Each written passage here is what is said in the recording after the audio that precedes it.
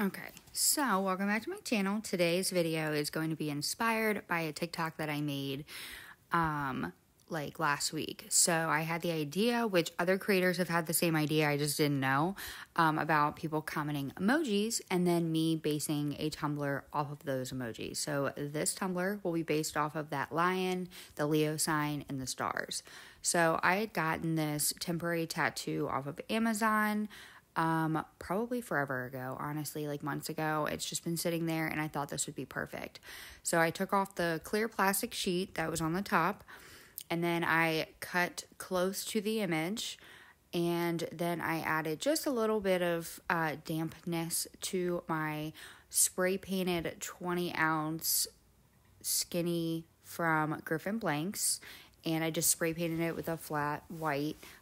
What I usually, if I don't base it with a color, it's usually flat white is what I base it with. I then added the tattoo upside down, so face down onto the tumbler, and then I took a wet paper towel and wiped it, but like was gentle with wiping it. I then tried to pull it up and I realized that it wasn't adhering fully yet, so I added more water and made sure it was completely saturated before I tried peeling it up again. So once I peeled it up, you have this beautiful image. I was so excited. I didn't have to print anything. Of course, you do have to wait for it to dry before you really do anything, before you mess with it, but you can, if you have water on your fingers, you can smooth it out if there are any wrinkles. And there's no sealing or anything else before you do anything else. So then what I did was I took some alcohol inks, put them in medicine cups, and took a couple of these foam makeup sponges that you can get like bulk on Amazon or Walmart, and I just started dabbing away. I honestly had no idea what I was going to do, but I knew that I wanted half of the tumbler to be this orange, yellow color, and then the other half to be like the dark blue, purple, and black.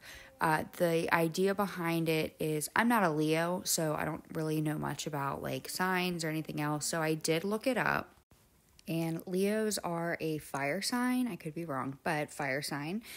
So like the sun is like the planet that, well, I guess the sun is a star, but I don't know that much about astrology. But I wanted to try and incorporate it since the comment was obviously based around being a Leo. That's my interpretation of it. So all I did was I dabbled with these alcohol inks. I had no method behind the madness. I just dabbed. I would take a paintbrush and kind of paint it on.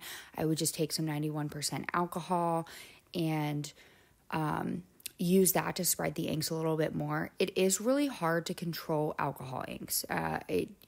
You can have an idea in your head of what you want, but it's not always going to turn out exactly the way you think it is. And I will also note that I didn't realize half the time that this was out of frame. I just this morning purchased new mounts off of Amazon so that I could film better, because the mount that I'm using right now is starting to wear out on me, and I think at part of this video you'll see that it's like slowly starts moving down. So I bought new mounts so that things could be videotaped a little bit better. But then I took, see, because you can't see it, but I took some like dark blue, like indigo. I used a variety of Bria Reese inks that you can get from CCDIY, Pinata inks, Ranger inks. They're all good. Yep, see there, I had to move it back because it was slowly falling. I will definitely say that like Pinata, the black alcohol ink from Pinata, is not as opaque as the Bria Reese black alcohol ink. And what I mean by that is if you just want like a light shading where you still see like the bottom prominently, then I don't know. But if you want it to be like not as like black in your face, like right there, dark, then I would use Pinata. But if you need like a good black base, I would definitely recommend getting the Bria Reese black, because there is a huge difference there. I feel like there's more pigment in it, so it just holds up better.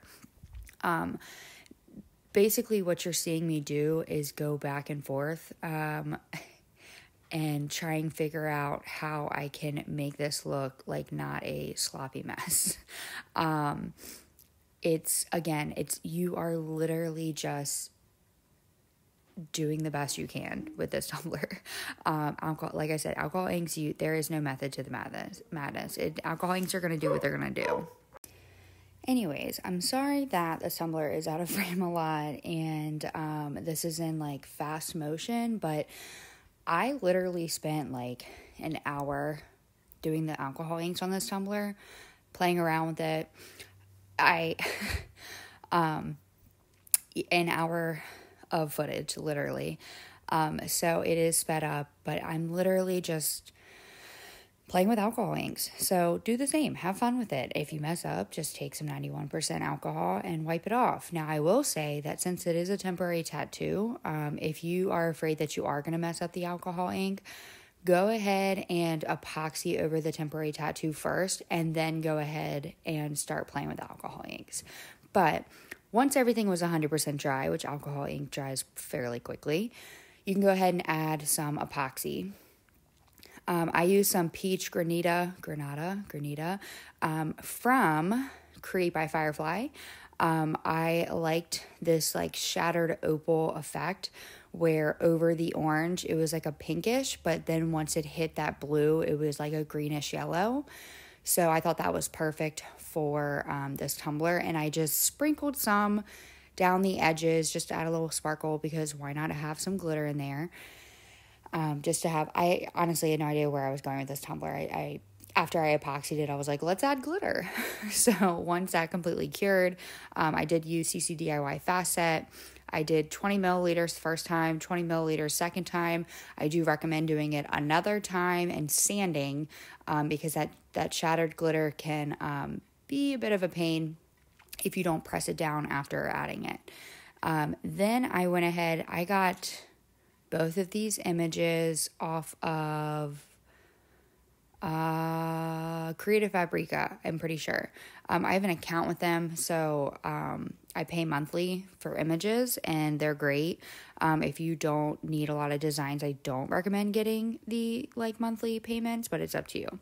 But I used like a fire opal, which you can again get from Create by Firefly, which is this yellow, pink, orange color. Once I weeded it, I realized that it was really hard for me to weed out the stars, so I just weeded it after it was on the tumbler because that was easier. And the other vinyl I used is like, I don't want to say it's an opal, but it's, maybe it is, I don't know, but it changes between like green and blue, but like dark. So it was like the opposite of the other side of the cup, which I liked. And yeah, that was it. I went ahead and added some epoxy again. If you're worried about your metallic or opal vinyl lifting at all while you're epoxying, I definitely recommend CC DIY's Quick Coat. I would do 2 coats of epoxy as a final layer, like thin coats, like 15, 20 milliliters. But other than that, it's done, and I'm actually really happy with how it turned out. Let me know what you guys think, and I'm excited to do more of these. So thanks for watching.